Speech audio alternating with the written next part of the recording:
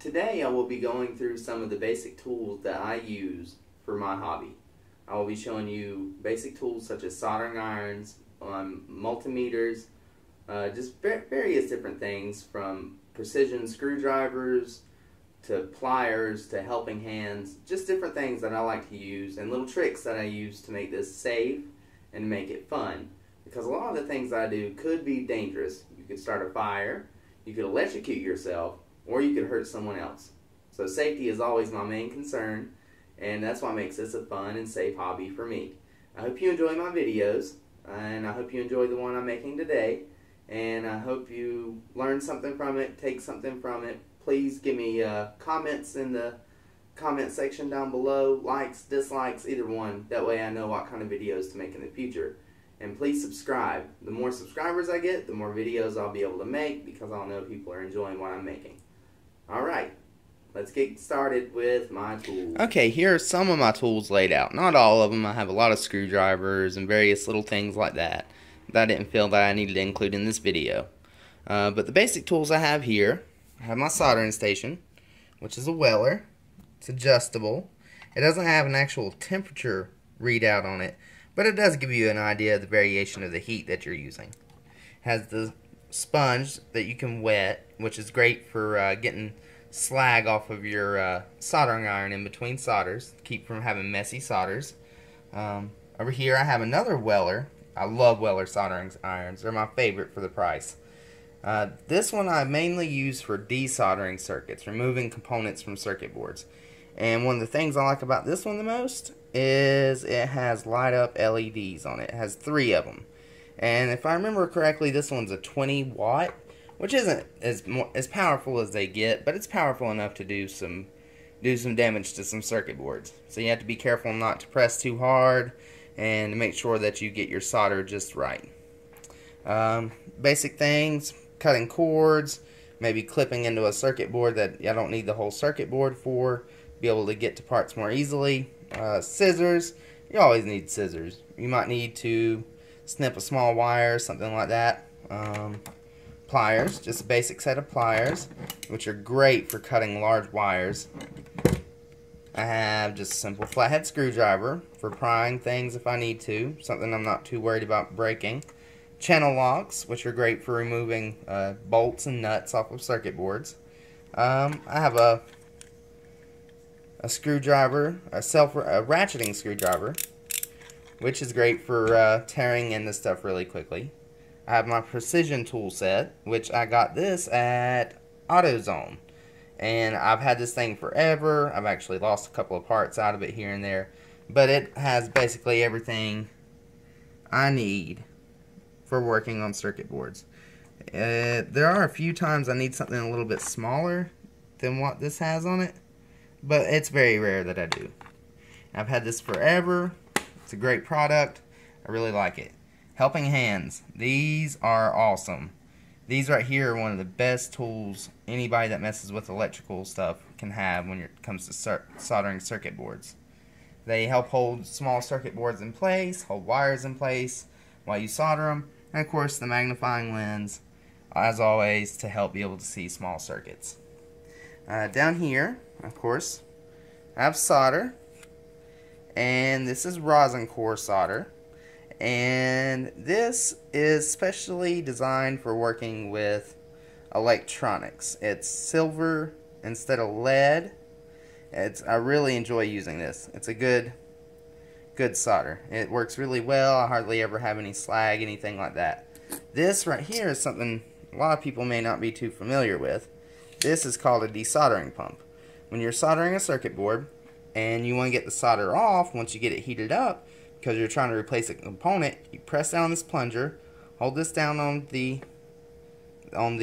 solder bond you want to, or solder joint that you want to remove. Press the button, plunger pops up, sucks out the solder, push it back down, kicks it back out. Just some basic things here. Rulers, because you might need to measure a length of wire. Smaller ruler, just for the same thing. For cleaning magnet wire, which is really fine wire, or cleaning any electrical component before you solder it into place. A little bit of of fine grit sandpaper and an emery board for the same thing.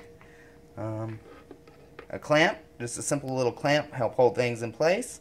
Like say I needed to clamp down this onto something to keep it from moving around. Well, there you go, I got my clamp. Same thing for this, a C-clamp, which is very handy for exactly the same thing. You might need to hold something in place, and this is perfect for that.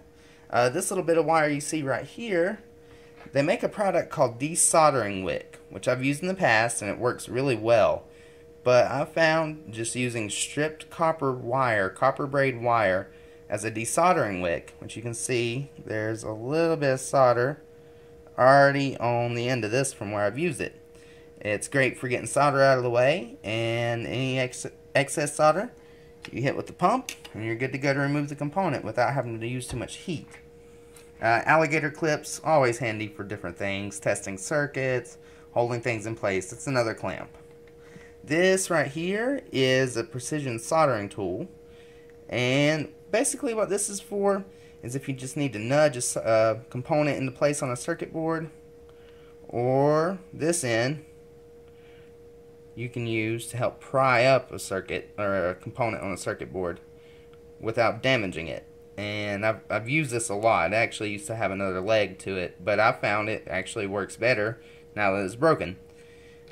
Over here we have flux. Flux is great. It's great for keeping your soldering iron clean. It's great for making good clean solders. It's an essential. Flux is an essential. And the flux is basically what's in the rosin core of this solder. Okay, and then I have my multimeter here, which is a great one. I got this one at Walmart in the automotive department. The one that they sell in the electronics department isn't worth a crap. I burned out 3 of them testing circuits. I do a lot of high voltage applications. I've been a little bit more careful with this one. This one cost me, I think, 25 bucks, and the other ones I had cost me about 20 bucks, and this one's lasted me way longer. And one of the things I like about this is this right here. This is a thermometer. You actually have a thermometer on this for doing automotive work. That's why it was in the automotive department. And it's pretty accurate. It's accurate down to about a degree. And it helps show if transistors are overheating on a circuit board, or if a transformer is overheating, if a capacitor is overheating, anything like that. It just helps to get an idea if your circuit's going to overheat or not. Alright, and I have my basic test leads right here. This is the basic test leads that came with it. And these are test leads from previous broken multimeters that I've had. And what I've done with these is for stuff whenever I need something held in place, I've soldered these little alligator clips onto the end where the test leads would have been. And it's great because that allows me to clamp it down on something and be able to do hands-free work with the multimeter. Basically that's it. That's my little collection of tools here. Another couple of simple things you might want to use. Markers to be able to mark what you're doing. It's always a good idea, especially if you're marking on circuits. On a circuit board, what is what. That's why I have a red and a black. Positive and negative. And for home safety, and just to keep the smell down, I always do all my soldering under the hood for my stove. Which is actually something I repaired myself once before. Yeah, I know it's dirty under there. But that is actually the fan out of a microwave. The old one burned out. So I replaced it with one out of a microwave. Which is one of my favorite things to take apart.